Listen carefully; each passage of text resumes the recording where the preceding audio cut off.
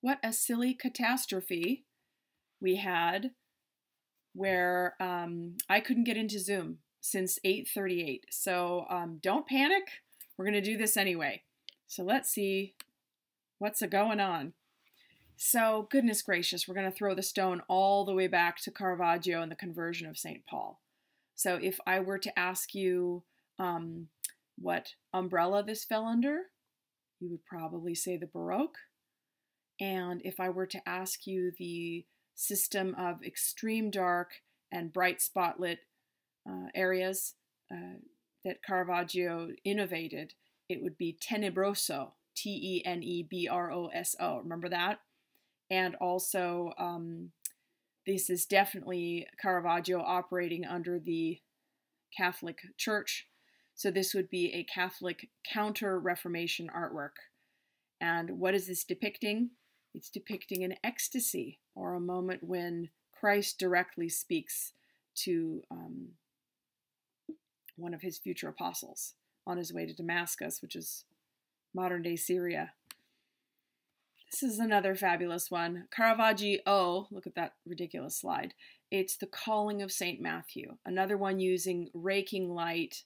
The moment of spiritual connection, Christ speaks to Levi, soon to be Apostle Matthew, Levi the tax collector. And you can see again the Tenebroso during the Baroque period for the Counter-Reformation. This is not Artemisia Gentileschi. This is the Caravaggio Judith slaying Holofernes. And you can see the Baroque curtain pulled back to show the very theatrical scene, because part of the Counter-Reformation is a theatricality, the moment of the most excitement, violence, etc.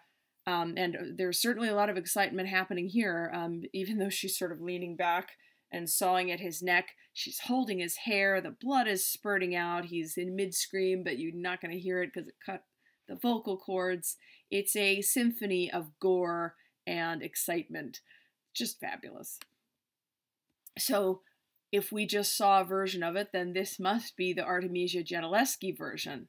So daughter of Orazio Gentileschi, excellent painter in her own right, did her own version of Judith and Holofernes. And here you have the jugular spray, you know, kind of jutting out this way and rolling down the sheets. And this muscular Judith and her young handmaiden are holding him down so that they can sever his head and show it to her people. Absolutely fabulous. She is a Caravaggisti, right? She is a follower of Caravaggio, and you can see this, you know, dark tenebristic or tenebroso space in the background. This is also a Counter-Reformation artwork during the Baroque.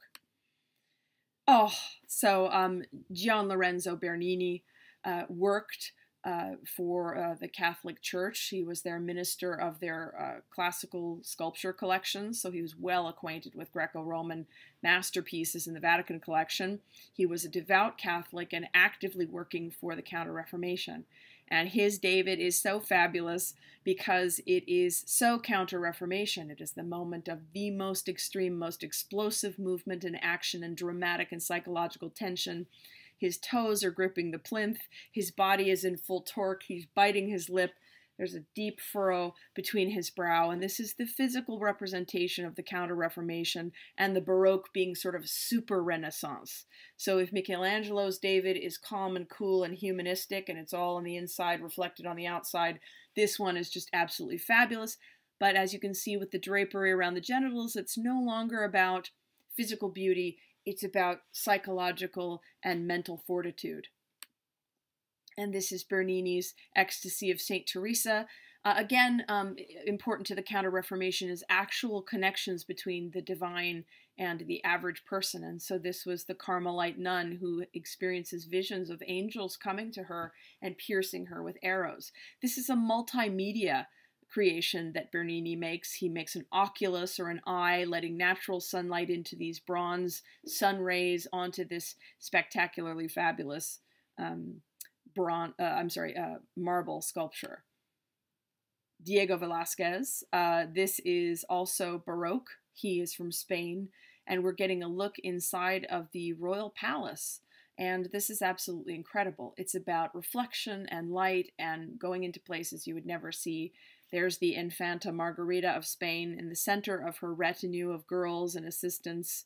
And here's Diego Velázquez himself. This itself is an enormous canvas, and he's painting an enormous canvas.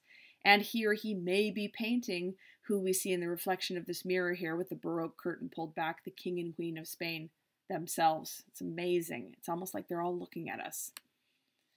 Velázquez showing off his virtuosity. And when we say virtuosity, we mean a virtuoso, somebody who is so good at what they do. It's absolutely unbelievable. And this is the water carrier of Seville. So outside of a bodega or a drinking place, you would have a man who sells nothing but water. And so here are relatively young men coming out to have water, and here Velázquez treats the different textures of things so beautifully. The cloth and the terracotta and the water rolling down the front, and then this beautifully painted glass. You would swear it was real. It's absolutely unbelievable. And then this darkened space in the background, which highlights this very average person. So not kings and queens. Rubens, oh my goodness. This would be a triptych or a three-paneled gigantic altarpiece that Rubens painted on site because it was so big, and it was covered by a curtain to keep the drama going. This is called a repoussoir, R-E-P-O-U-S-S-O-I-R, or a dark space, which highlights this fabulous, Counter-Reformation, image of Christ being elevated on the cross, and all of these muscular men sort of, pushing him up. And then, of course, these Rubenesque, very fleshy women. Look at that baby's thigh sort of crowning around on the side, and a very resigned Mary sort of glancing over at the scene. Absolutely spectacular orgy of movement. This is Rubens' arrival of Marie de Medici at Marseille. This is incredible because it fantasizes and aggrandizes a very ordinary thing that would have happened, which is the Medici. There's those Medici oranges.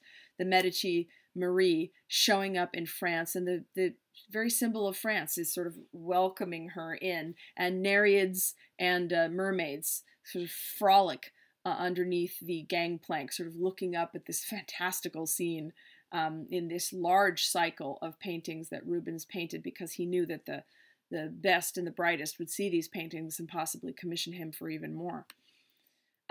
Franz Hall's Women of the Regents of Old Men's Home at Haarlem. It was considered a good deed for Protestant women to take care of the elderly or the infirm or the poor.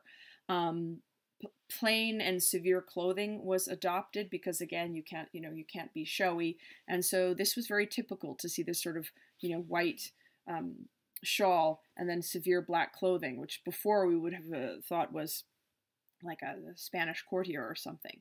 And so Frans Hals is doing what a lot of Dutch artists did, which was doing group portraiture. So each one of these women would have paid to be in this portrait, and perhaps if this was a bigger group and the people in the background would have paid a little less, and the people in the foreground would have paid a little more.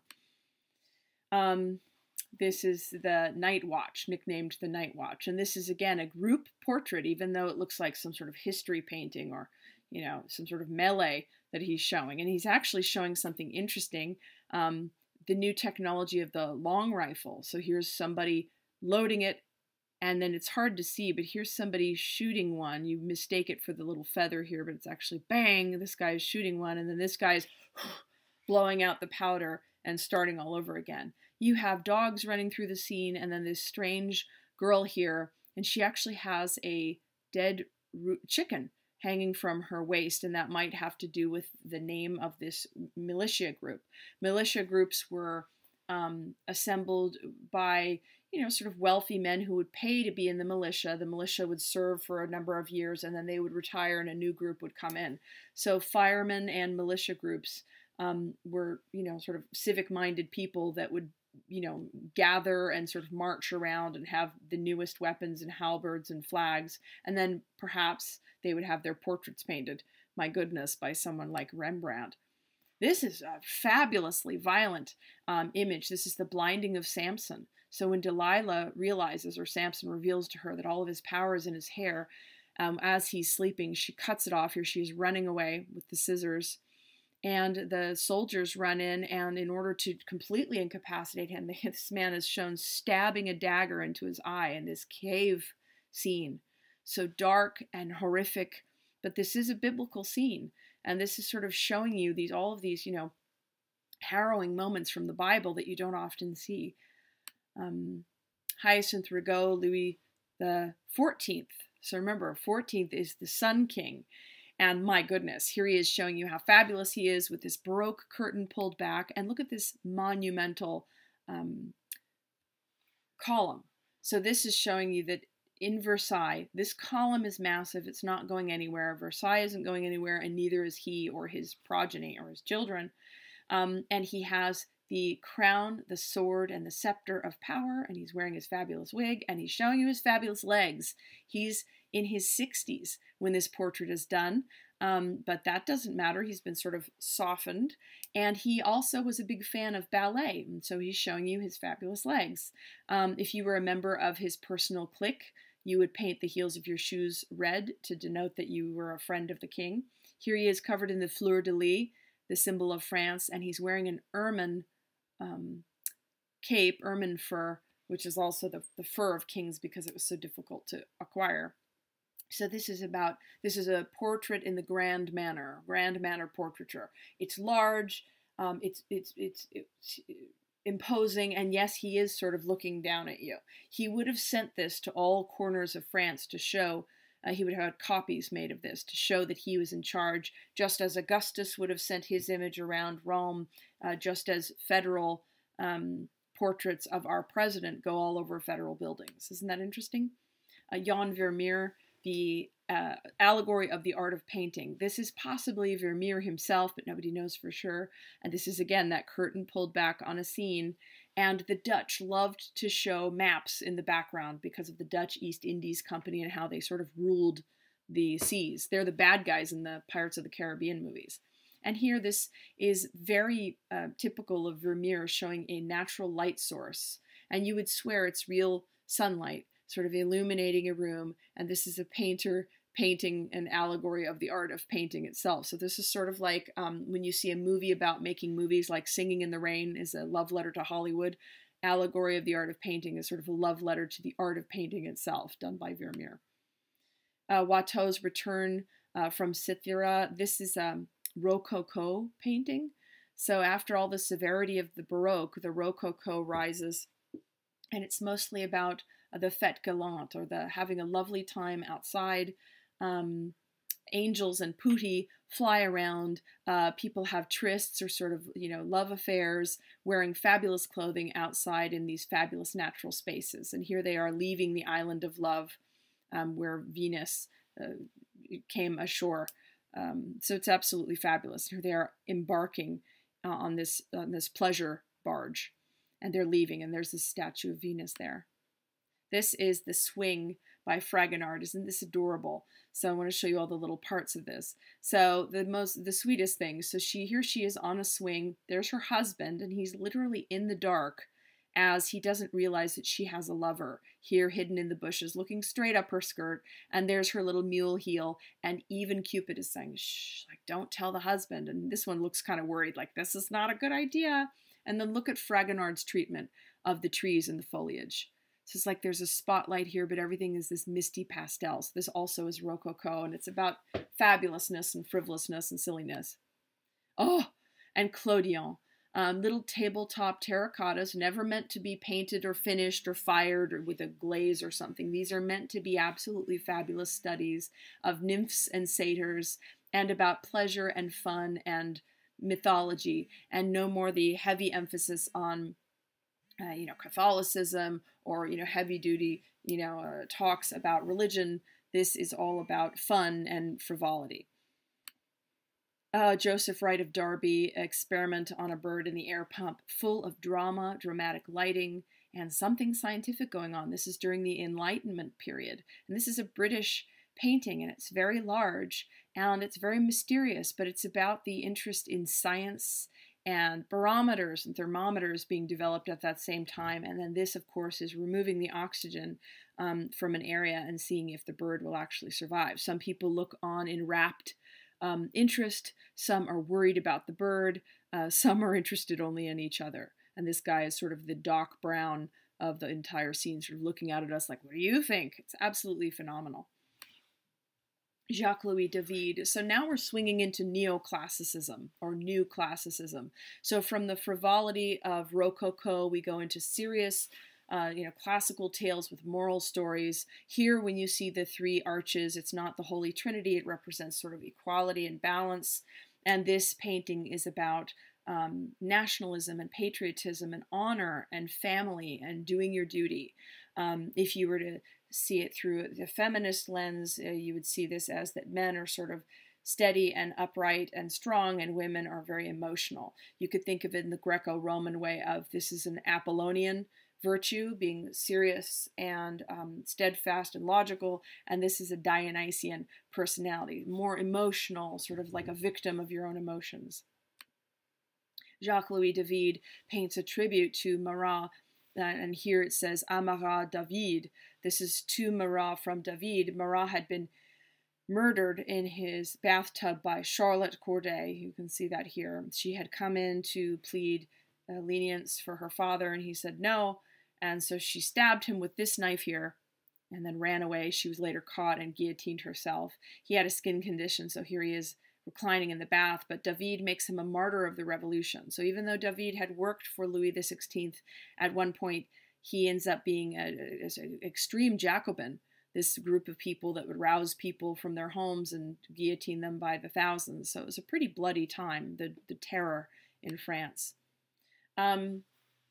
This Ingres, Jean-Auguste Dominique Ingres, he came after David. He was also, as David was heavily involved in the French Royal Academy of Painting and Sculpture, which was established by Louis XIV. Ingres also at one point was the director of the French Royal Academy. And here is Grande Odalisque. And Odalisque is a Turkish harem girl, and here she is looking coolly back at us. And us is the Sultan, obviously. So we've come in and she's giving us that cool, fabulous stare. She takes up the entire painting from top to bottom, and here are all of these exoticizing elements. The hookah, the peacock feather fan, and the turban with this robin's egg-sized ruby here, and then her fabulous nudeness. He does add vertebrae here, but that's to make her look extra, extra elegant. There's no bones in her arm. This leg comes out of nowhere, but it's Ingres, so who cares, right? Henri Fuseli, The Nightmare. This is a Swiss painter, and this is the era of Romanticism. So the pendulum swings again, and Romanticism doesn't mean romantic like love. It means that nature and your inner self are very unpredictable and scary and sometimes overwhelming. And so here is a woman who is dreaming and caught in a nightmare, and this is making the nightmare, or get it, the nightmare, a female horse, visible by putting in incubus sitting on her chest, stealing her breath and being sort of sexy. So is this blood pouring out of her, or is she in the throes of a terrible, terrible dream? We'll never know. Goya also is a romantic painter, but again, certainly not romanticized. This is about this sort of the swells of horror, in life. And so The Sleep of Reason Produces Monsters is about that when you sleep, just like this one, when you sleep, sometimes you dream and awful things happen. Or The Sleep of Reason Produces Monsters, when the people in charge go to sleep and aren't paying attention, horrible things happen. And in this case, he would be talking about the Napoleonic invasion of Spain. So Napoleon invades Spain and all hell breaks loose. So the bats are folly and the owls are ignorance. And the most famous sort of recent history painting. So when you say history painting in the French academic way, you're talking about biblical or Greco-Roman history. But here, this is a recent history painting. So Goya is painting something that had happened just a few years before. And what had happened is this row of Napoleonic soldiers went to troublesome Spanish cities, and they would sort of gather up all the rabble-rousers and they'd put them up against the wall and shoot them. So this figure here that's spotlight with his arms up is known as the Christic figure, or the Christ-like figure in this painting, because he is sort of spotlit like Christ, and he will be martyred for the revolution. And here's all the blood and brains. So this is part of Goya's black paintings. He had what people now associate as post-traumatic stress disorder, and this was painted on his kitchen wall. So Saturn devours one of his children. So Saturn is the god Kronos, so he's either saying time devours us all right, it makes you old, makes you decrepit, or that Saturn, being the father, devours his children. So the king is the father of Spain, and the king was weak, and he let Napoleon devour everyone, right? So either way, it stinks. Géricault's Raft of the Medusa is another romantic painting, because you see, this is about the sublime. The sublime is a concept where nature is big and exciting and breathtaking, but it's also terrible and mostly trying to kill you.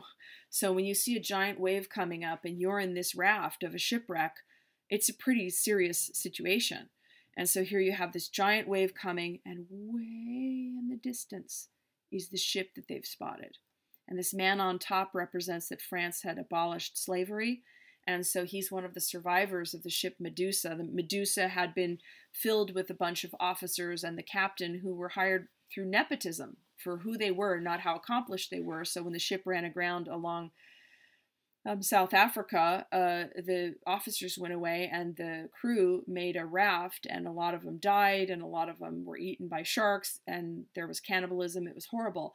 Unfortunately for the officers, a lot of them made it back home. And there was this big trial, and it was a big national scandal. Delacroix, this is also romanticism, so Death of Sardanapalus. So you know that when they say you can't take it with you, well, when he was being defeated, he said, sure I can. I'm going to kill the horses and the women, and I'm going to burn the buildings, and I'm taking it all. And so this is him sitting, you know, monstrously, dispassionately watching everything go while he's being served, you know, his drink. So this is supposed to be violent and sexy and scary and unusual and crazy, as the sublime is. This quiet painting is also about the sublime. Wanderer Above the Sea of Mist, Caspar David Friedrich, showing you that there you are, taking it all in, but that you have to realize the religiosity of this moment, that you're a small speck in the world, and that the world is so big and giant.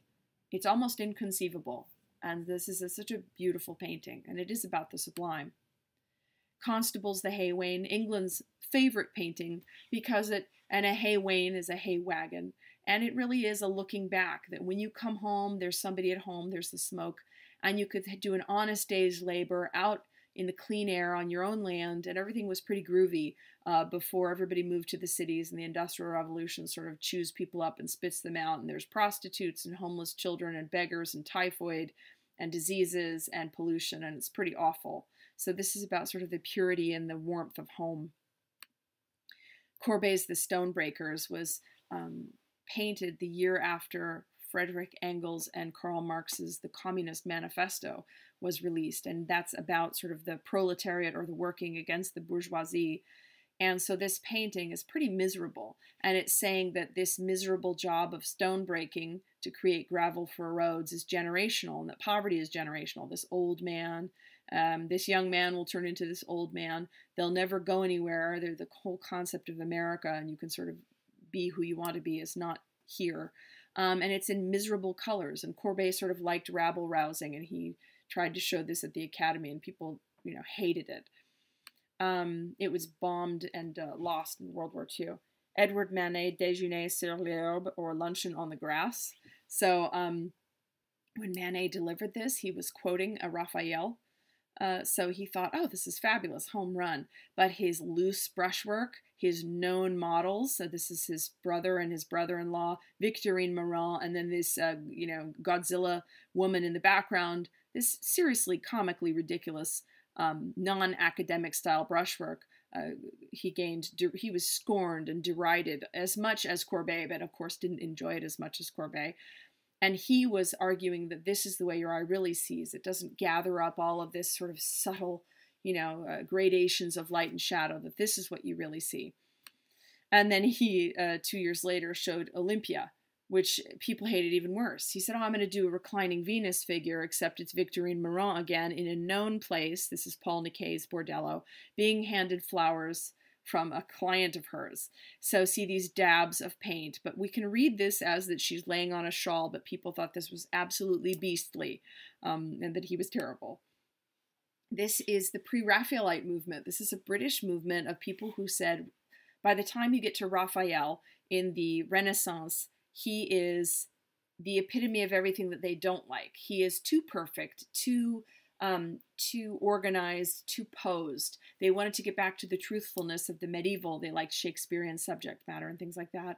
And so this is Ophelia. This looks like a Northern Renaissance painting if you look at the detail in the flora and the fauna, and of course poor Ophelia, drowning in the river.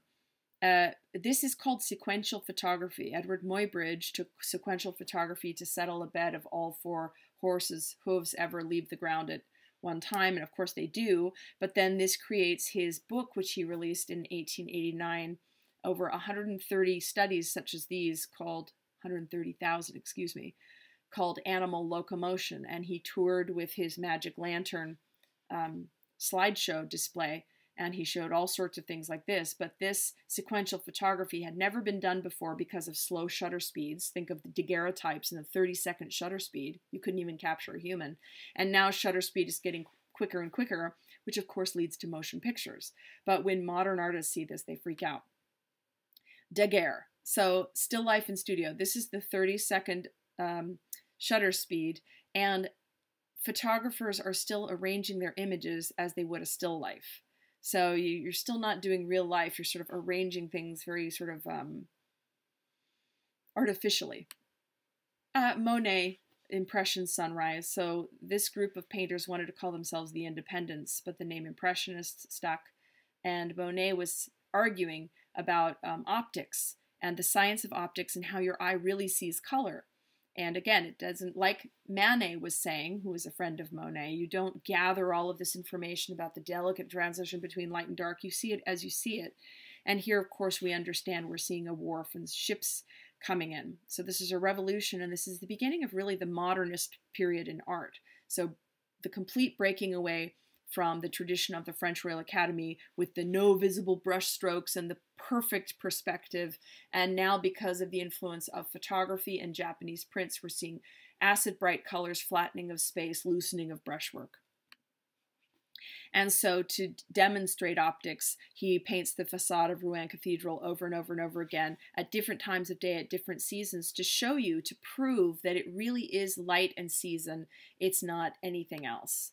Caillebotte, Paris, a rainy day, absolutely fabulous, haussmanized Paris, brand new, wide boulevards, cobblestone streets, cleanliness. You have street sweepers now and people who take away the trash. It really is truly absolutely fabulous. Renoir, Moulin de la Galette, this is another Impressionist masterpiece. An afternoon after everybody's off of work, they're going to dance, they're going to have fun in the dappled sunlight with friends and children and arguing couples. This is Degas. He was an avid photographer, which is why you see so much cropping in his work. So here's these feet coming down the spiral staircase, feet down here, and then these crazy floorboards, which is very Japanese print, also these crazy bright colors. So it's like a snapshot of a moment, and he loved depicting ballerinas. He also loved, influenced by Japanese prints, going into the brothels, like a modern painter should, said Baudelaire, being a flaneur, and you go in there and you use more immediate art media, and in this case it would be pastels or oil pastels, right? So Mary Cassatt is an Impressionist painter. She's an American living in Paris, very wealthy, so she's not bopping into the brothels and the bars and the cabarets. She's going to the opera, or she's doing things in the home. You can see the influence of Japanese prints and impressionistic brushwork here with these, pattern upon pattern upon pattern upon pattern, and this sort of strange angle, but it's absolutely fabulous. Henri de Toulouse-Lautrec is a post-impressionist. So no woman is green. I don't care how much optics go in. He is, and no handrail is this bonkers. This is Japanese prints plus absolute artistic freedom.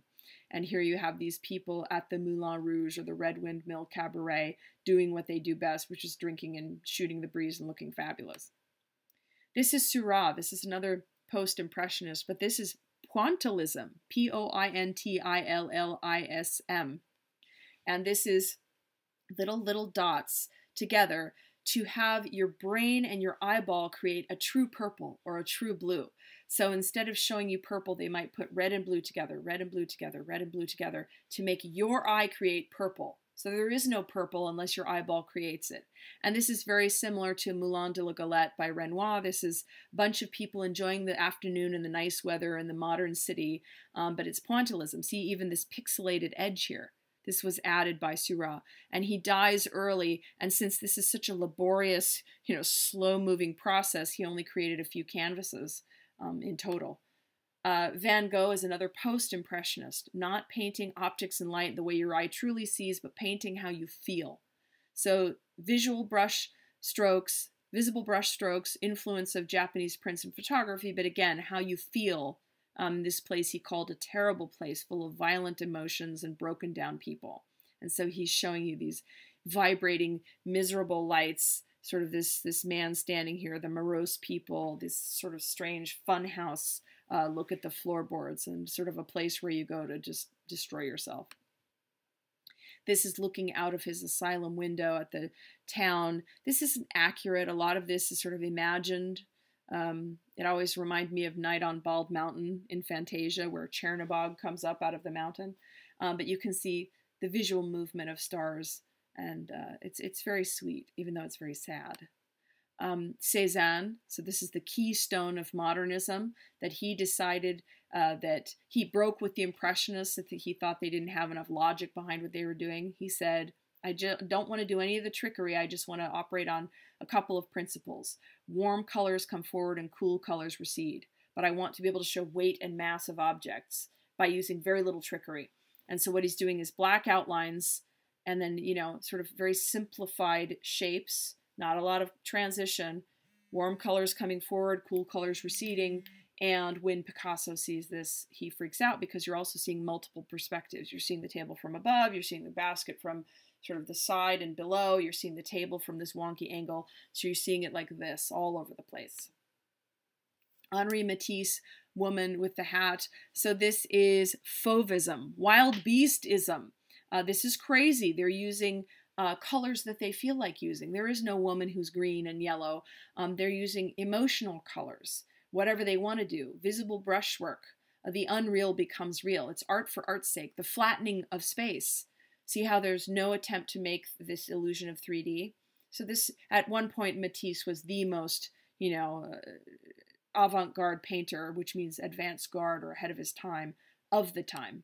Vasily Kandinsky, he was part of the Blue Rider movement. He finally takes abstraction to a form where he is trying to describe music, but visually. He is non-representational, so that's not supposed to be an egg or a flower or something. It's supposed to be completely and totally abstract. Franz Marc was another part of the Blue Rider movement. This is the fate of the animals. This is the end of the world, where the wolves are howling and the animals sort of are turning on each other. The horses are fighting and snapping at each other and drawing blood. It's miserable. It's all over. This is Kathy Kollwitz. Her youngest son dies in World War I. Lifelong pacifist, works mostly in woodcuts and etchings, and a lot of her work is incredibly emotional. Kaiser Wilhelm I, or the second, called her work gutter art. And then later, during World War II, she was afraid to leave the country of Germany because she thought that Hitler would exact retribution on her family, so she stayed. This is Gertrude Stein. She was an American writer living in Paris. She was as helpful to Picasso to find a new visual language as Émile Zola was to Manet when he defended his painting Olympia. He did a portrait of her. She sat for it 90 times. Then he X'd out her face and used one of his collection of African and oceanic masks. When her friends said it didn't look like her, he said, "It will." And then later she said it was the closest to her anyone had ever come. And of course, her portrait had been painted many, many, many times. This is Proto-Cubist. He's working out Cubism, looking at Cézanne's paintings like Basket of Apples.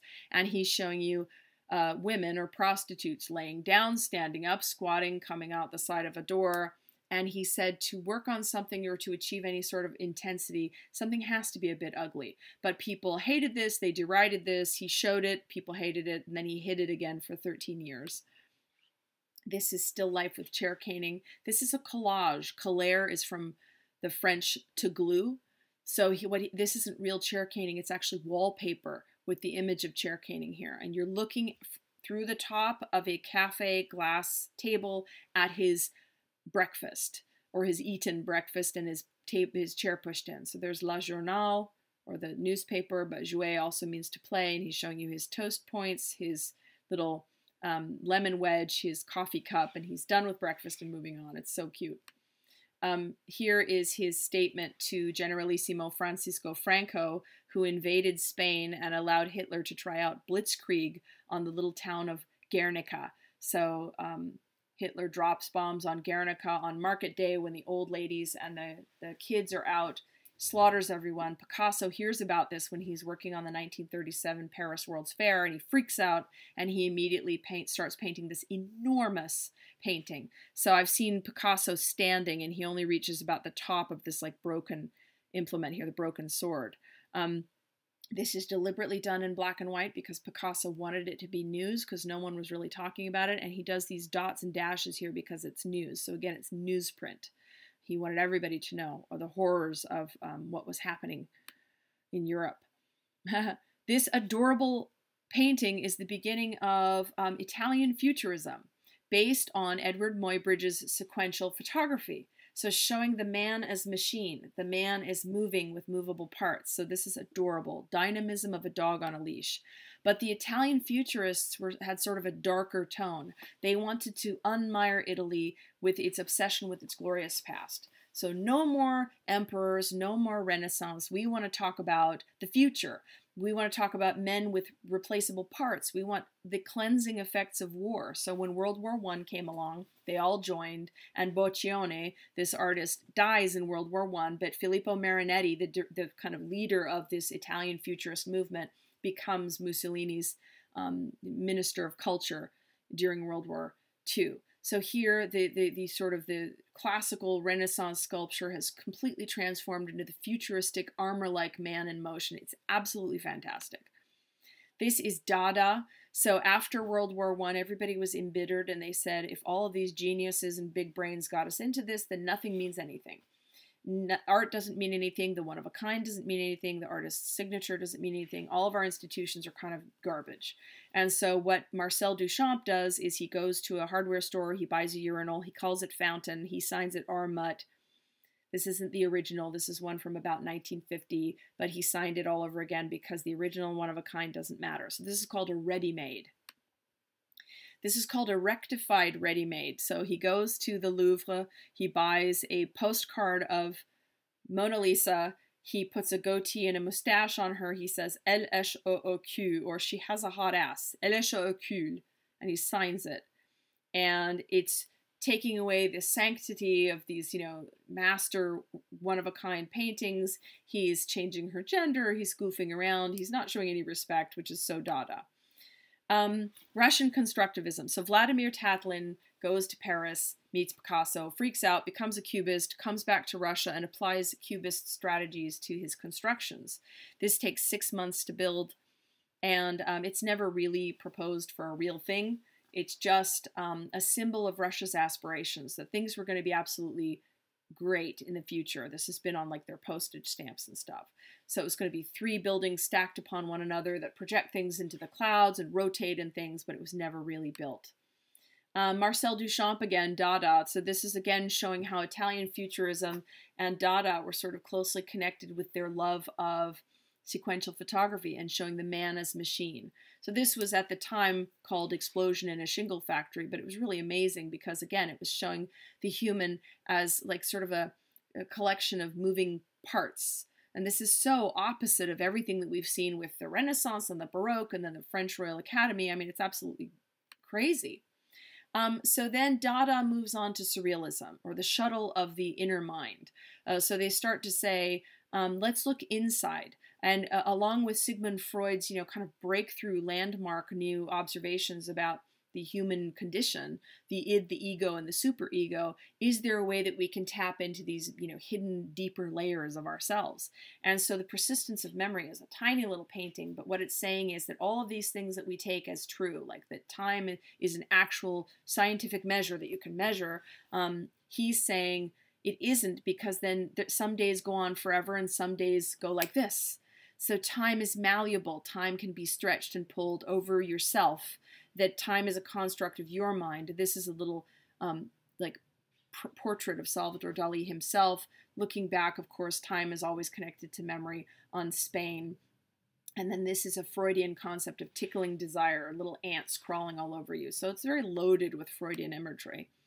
René Magritte is another surrealist. This is often connected with the idea of semiotics, introduced by Ferdinand de Saussure. Sometimes it's called Saussurean theory of the signified and the signifier. So, of course, the signified here is pipe, and the signifier is the word pipe.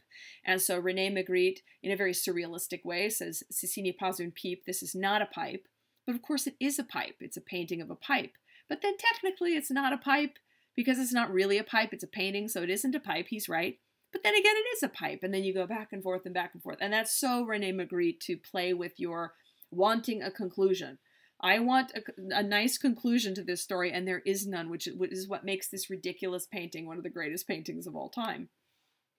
Pete Mondrian is still wrestling with the reductive quest of abstraction. So during modernism, the whole thing, if you're going to paint abstract, is reduce, reduce, reduce to its most pure form. So Mondrian says, okay, I'm only going to use 90-degree angles and the three primary colors of red, blue, and yellow, which are the Superman colors if you ever have trouble remembering, and then the two non-colors of black and white. Little did he know that Kazimir Malevich in Russia in 1913 had already done white on white square, so he already won the game, but Pete Mondrian doesn't know that. And these are very cool and, interesting. Edward Hopper's Nighthawks. So this is about living in America. This is an American painting in the big city, and how empty and lonely they can be. Fluorescent light had only just been invented in the 1940s, early 1940s, and so this was brand new. But see how all the storefronts are empty and all the windows are empty, and there's no sign of life. There's no food, and food is happiness and sharing. This couple looks like they're alone, even though they're together. There's a door for him to get out, but there's no door out. So this whole thing is this quiet, dark, psychological look into kind of modernism and how you're alone in a crowd, even if you're around other people. Grant Wood, this is called regionalism. So this is American Gothic, and this is actually his dentist, but this is like the American farmer. And it's amazing. It's just about plainness and seriousness and the treatment of trees as these little lollipops. I urge you to look into Grant Wood paintings. And it's very stark. There's no frills about this. That's the whole point. Slideshow. Was that it? Oh my gosh. Okay. Excellent. So I want to get to the beginning of the slideshow so that I guess I'll talk over this so that the subtitles continue. I want to lecture you extremely briefly on continuing your college degree. If you have a major, please consider getting a minor as well. Sometimes it's a matter of just 12 to 15 more units, and you're already taking 12 units a semester to keep your financial aid rolling. So why don't you pay attention to the classes that you've already taken and tack on the ones that will give you a minor in something? I'm begging you, please don't major in something silly like liberal arts or art or something. Please get an actual degree, because it won't be cute when you're in your 40s and you really, really need to make money, that you sort of went, I don't know what I'm doing, and you sort of got a whatever degree. You're gonna regret that. I was in my 30s before I figured out what I was doing. I went the wrong way this way, and I went the wrong way that way, and finally I settled on something that I was actually able to do. But I know a lot of friends in their 40s who really regretted not getting a degree, not finishing, or at least because there's no way to go back. So be a phlebotomist, or somebody who pulls blood, or an x-ray technician, or, a dental assistant, or a dentist. Dentists have more take-home pay than some surgeons do. Or go into chiropractics, be a health inspector. So you have to take environmental health classes, and you would get your own car, your own badge, and you show up at restaurants and kick some butt. Think about a profession that will pay you.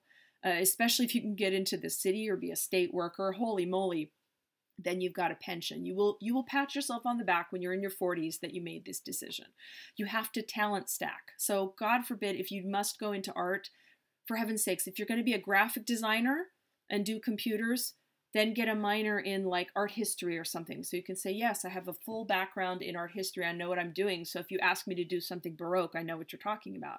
Or something like that. Get something that underpins your degree. Also, if you're over 18, you can open a Roth IRA or an IRA. And if you take away $200, as much as you can afford of your financial aid every year and throw it in your IRA, if you have $10,000 in an IRA by the time you're like 25 and you let it roll, by the time you're 65, you'll have $700,000. So please just, as you're young, not in a traditional savings account, but go see a financial advisor. You don't need to pay them because they make their money in enrolling you in these funds and stuff. Please go see an financial advisor now. Let your money start rolling now so you have, oh my God, money. So, oops, you need all 4 tires for your car. Well, you can go back and take it back. Please take care of yourself financially.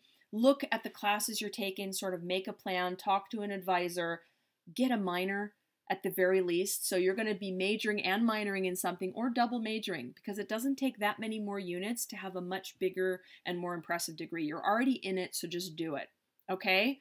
You've all been absolutely lovely. And I'll be on campus on Mondays next semester, so hopefully we'll high five at one point. But wow, this has been a fun class. I'm sorry for all the Zoom wackiness. And I hope to see you guys soon. And please do well on your final. All right. I'll see you guys soon.